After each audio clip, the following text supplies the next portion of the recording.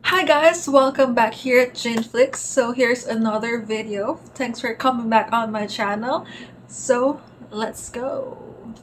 So for today's video, I actually thought about this topic because way back in my college years, I was fortunately invited to be one of the guest speaker on our committee team sa organization namin.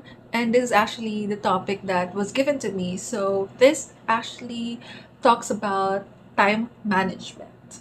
So for this video, I will be providing you or giving you four tips on how I manage my time efficiently. It's actually based on my personal experiences. So hopefully, if it works for you, just let me know. If it's not, let me know then, because every one of us has different pacing, different approaches in life, especially in time. But hopefully this one, if you're actually thinking what are the possible things that can help you possibly manage your time efficiently, hope this tips will going to be beneficial to you guys. So the very first one that I will be telling you is to have your own calendar. So that calendar will depend on you on what is more effective. So it could be digital like your phone, kung pwede kayong gumamit ng Google Calendar, or the traditional one to have your own planner. Or also, if you don't want to have your own planner, just have your own notebook, notepad, or anything that you could actually put everything na nandoon yung mga activities nyo in life. So, in my case, I actually have or using my Google Calendar, and I also have the traditional one, a planner, and also I do have another notebook. I know it's a lot kasi marami kayo ina-update and everything, but it would really depend on you.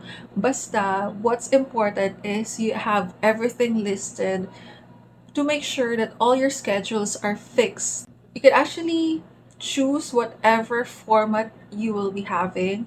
In my case, I actually like to have my calendar in a monthly view. So makikita ko, oh, for this month, for the month of October, this week, second week, third week, and fourth week. Parang nakikita ko na, wow, ito pala yung meron akong concert na second week, I have a meeting on the third week. Ayan. So, other than that, you can actually visually see na you have a specific date to look forward to or a deadline. So, some people would actually do daily or weekly. So, whatever is perfect for you, what fits for you, you have to be adaptive of it. Just list everything ahead of time para makikita mo yung mga dates na open for you and what are the dates that are full schedule already.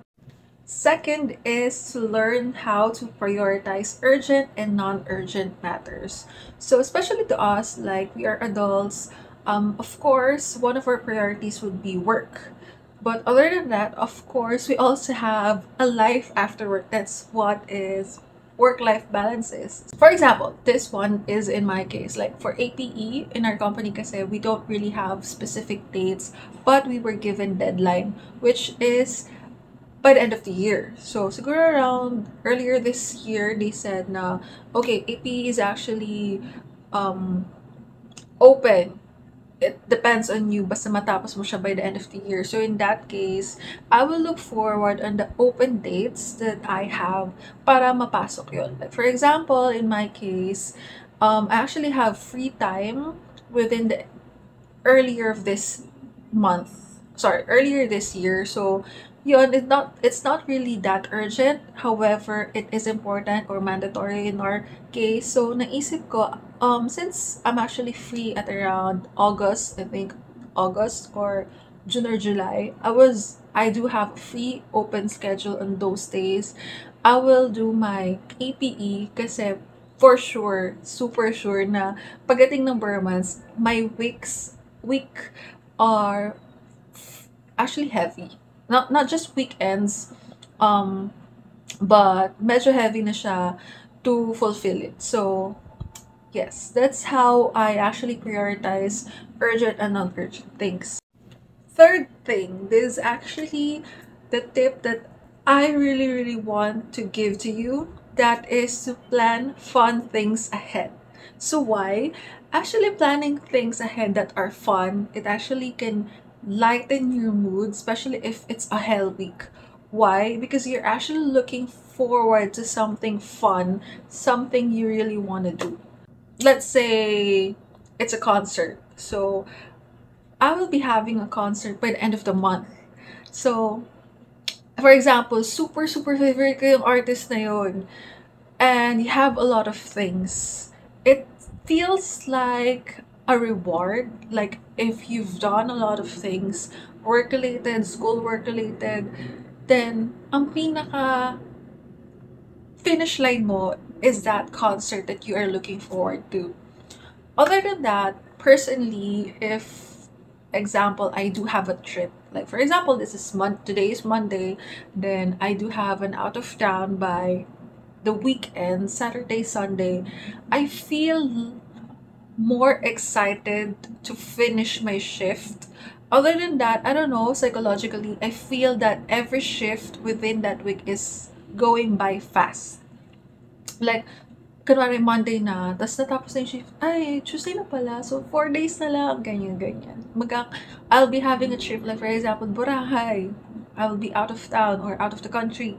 So, yes, that is why also it's kind of very expensive thing to do, but I feel less of a hassle because yun nga, I'm actually looking forward to something. And this is why probably I always want to find out activities, weekend activities, events that I can go to para malagay ko na siya sa planner ko. And that's why a lot of my friends would say na napaka-gala ako because every week I do have something to go to, something to do. That is like actually my stress reliever because every job that we have, especially that we are adulting, like ganyan, or like me as a student, working student, medyo stressful talaga if you're just focusing on work, work, work. That's why I really want to make sure that every week, kung hindi man, is I have something to do. That's one thing that I really, really recommend is to a lot of things that you will be having a lot of fun that can release out the stress. Kasi nga, yun nga, as I've said earlier, it's like a reward of what you've been doing for the whole past days, for the whole past month, for the whole past week. And lastly, this is actually the fourth tip that hopefully can help you manage your time well efficiently. That is to set deadlines that are earlier than its real deadline. Why? Because it actually will give you a lot of leeway time to make an improvement, or if not, leeway for your own schedule. For example, if you're a student, you have assignment. I would remember in my college years kasi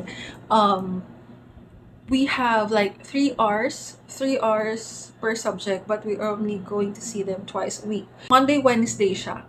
Then meron kang assignment ng Monday, but it was due the next week. So hindi naman siya technically Wednesday.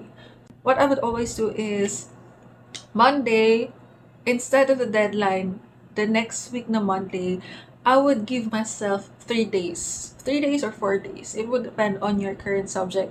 But hypothetically, kung Monday yon, ang ginagawa kong deadline would be like Thursday or Friday. Why?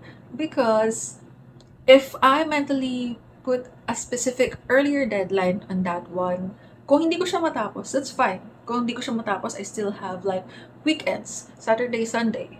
Or if matapos ko siya, I won't be doing or thinking of anything on that weekend. Kasi tapos ko na siya, which is a win-win situation. So in that case, I will be having an open schedule on the weekends. See how it's going to be a lot easier. But then again, that would depend on your schedule, 'di ba? Kasi in my case, in my mindset, at the end of the day, tatapusin mo siya. It's just that you were given a longer duration that you could actually finish it. But if you could actually do it now, you could actually have time to finish it earlier than what is expected. At least you have more time, more leeway time to, it's either make an improvements for it, change it, or plan other things than school stuff. So for work, we have specific deadlines. We have specific deliverables in a monthly schedule. Have deadlines for first week, second week, and third week. However, the deadlines or the deliverables by the third week can be done by the first week. I try to finish it by that time. Hindi ko na hinihintay na mag third week. Why? Because in our work kasi, it really depends on how busy it is. You will never know kung yung pasok ng workload mo or pasok ng orders is marami in a day or not.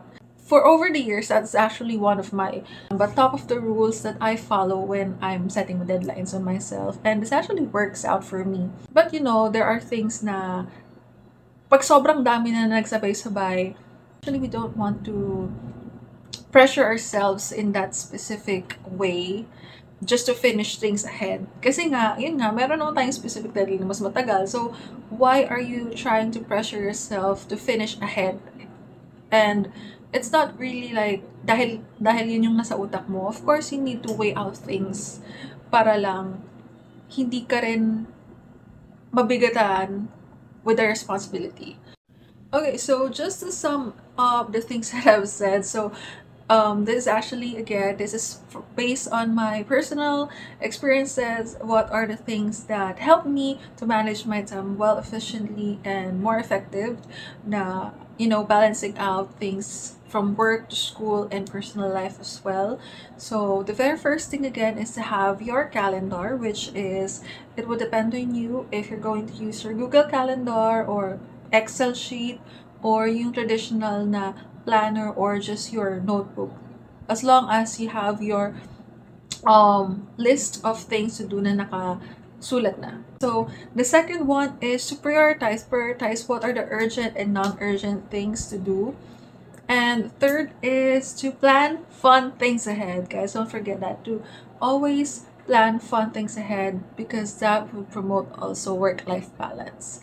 Then the fourth one is to have a timetable with an earlier deadline than what is the real deadline.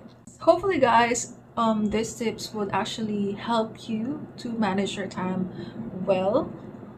And if there are other things that you want to share, just put it in the chat box or comment, or just let me know if it helps you or not, or if other things, just feel free. So in that case, guys, thanks for watching or listening to this video. So don't forget to like, share, and subscribe with Chinflix. So bye, guys.